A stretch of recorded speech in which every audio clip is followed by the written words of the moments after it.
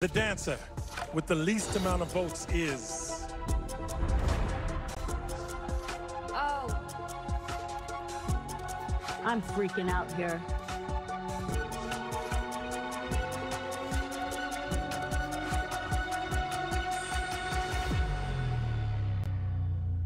Ms. Moth. To the rest of you, congrats. We'll see you in 2 weeks at the Super 6. Miss Moth. That means, Ms. Moth, you're not advancing, but we do finally get to reveal your secret famous identity. But first, let's have the panel each ask a question before they make their final guesses. They need all the help they can get. Brian, you first. How would your friends describe you? Kind, genuine, caring. Aww. Are you taller than Ken? I am taller. Yeah, I think that's what I thought. Okay. Paula. Do you have brown hair? No. Oh. Do you play any musical instruments? Yes. Oh. Blonde and music? She plays musical instruments. America's favorite KJ. Have you ever been on stage in front of thousands of people? Yes. Well, let's see if that helped. Time to hear our panel's final guesses. Brian. Okay, so last performance in Clue Package, I was really stuck on the White House with Paula, and this woman is the ultimate survivor. She's met with the presidents, she stood in front of Congress and tried to change protection laws for children. So I'm sticking with Elizabeth Smart. Ashley. So last time I thought it was Megyn Kelly, but hear me out. I think it's an artist. I think it's a singer. Plays musical instrument, probably guitar, and I'm guessing is blonde. I am gonna have to go with Jewel. She also has a bestseller, so I'm really hoping it's you, Jewel. Cheryl? Well, this person, she was someone who made headline news with DC and the president, and I noticed the dates on the line. Megyn Kelly was on Dateline, Yeah. and I feel very strongly that it's Megyn Kelly. Ken.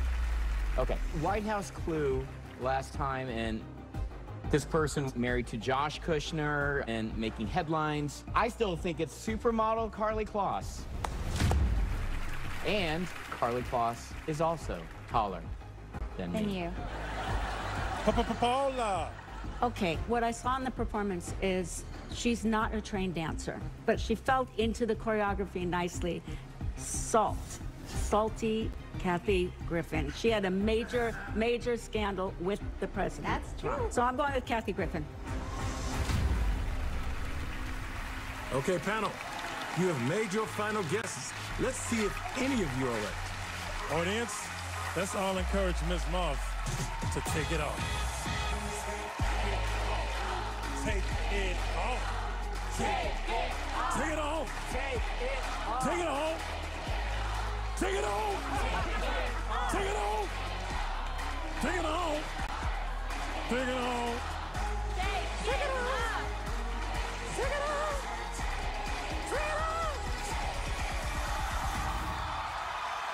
Elizabeth Smart. Activist, speaker, and best-selling author. Brian, you called Elizabeth Smart. Wow. Listen to me, okay? Believe that. I'm not good at this game, but I told you I had a feeling about this Yes, one. you did. So, Elizabeth, what was it like being Miss Moth? It was so much fun. I mean, such a different experience. Can I just say that for what you've dealt with in your life, you have been an inspiration for so many people, and you've done so much good with a really difficult situation, and we need more people like you on the planet, and thank you. Thank you.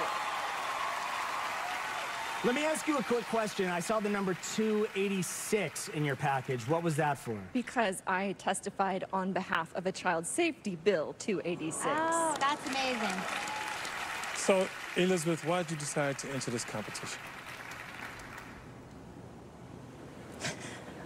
Oh my gosh, I'm such a baby. You're amazing.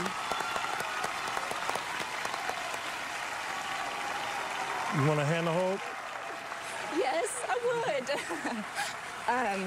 My grandma actually passed away very recently, but she was so much fun. She never let a moment pass her by. And so when this opportunity came along, I thought, I live a pretty serious life, and I'm going to take this opportunity and just have fun.